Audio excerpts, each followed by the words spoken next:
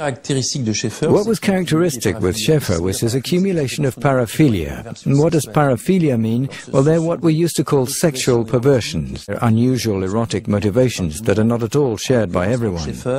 In Schaefer's case, it was his excessive and very erotic taste for pleasure he took in his sadism against his victims. He was sadistic towards them by practicing bondage, the bands and straps that were found in his drawings and his actual crimes and at the scene of his crimes. But also he eroticized everything to do with fecal matter, and that's coprophilia, everything to do with urine and urinary emissions, that's urophilia. He made his victims drink to watch them urinate, and he would photograph them, which is highly characteristic. He would, of course, get sexual pleasure from this, and especially there's this sadism, which is also an extreme and very dangerous form of paraphilia. And while Schaefer was accruing all this, he had a protective social facade, which made him a very dangerous individual. During his trial, Schaefer avoids the death penalty, which is suspended at the time in Florida. He is condemned to life in prison. Later, when he is still behind bars, he is officially connected to 32 other murders committed in the area, based on proof found in his home.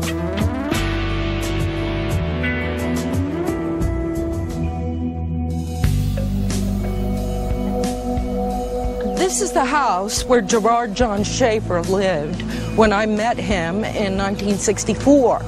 Sandra London knew Gerard Schaefer well. She dates him for a year, then loses contact with him and gets back in touch with him 10 years later when she finds out about his crimes.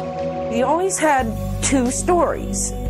Basically, the one was, I am the greatest killer of women in this century. The other side was, I'm innocent, I never killed anyone, and I'm a framed cop. And it was a wonderfully memorable moment. He leaned forward and spoke very slowly as he looked into my eyes. And he said, you don't understand because you're not a serial killer.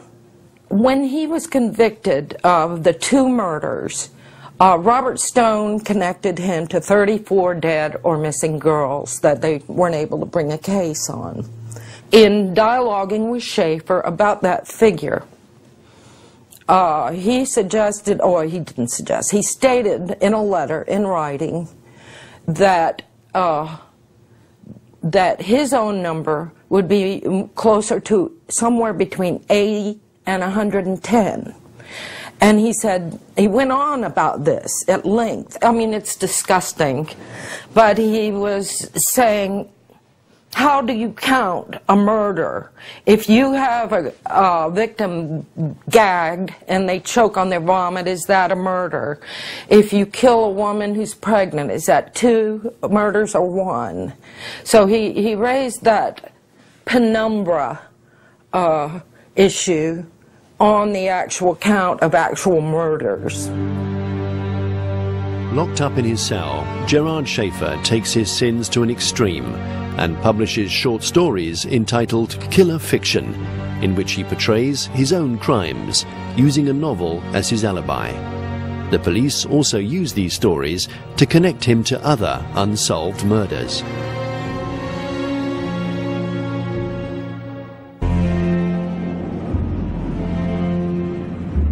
In the 1960s, Schaefer lives with his parents in the seaside town of Fort Lauderdale, Florida. He is from a very devout Catholic family. As a child, Schaefer begins to hate his father, who starts to cheat on his wife, while he maintains an intimate relationship with his mother. He was allowed access to his mother's bedroom to sleep right in the bed with his mother up until age 16. Sandra London also remembers an episode that at the time didn't particularly traumatize her. She was 16 years old. We find ourselves sitting out on the beach at night, huddled in the blanket we usually use to lie down on.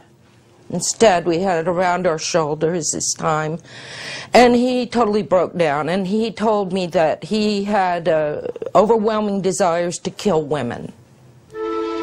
In hindsight, Sandra London remembers years later episodes that punctuate their youth and that will enable her to make Schaefer talk.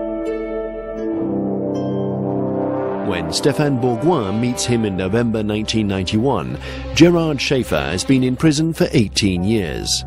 He never officially confessed to his crimes, sometimes revealing an anecdote about the disappearance of some young women.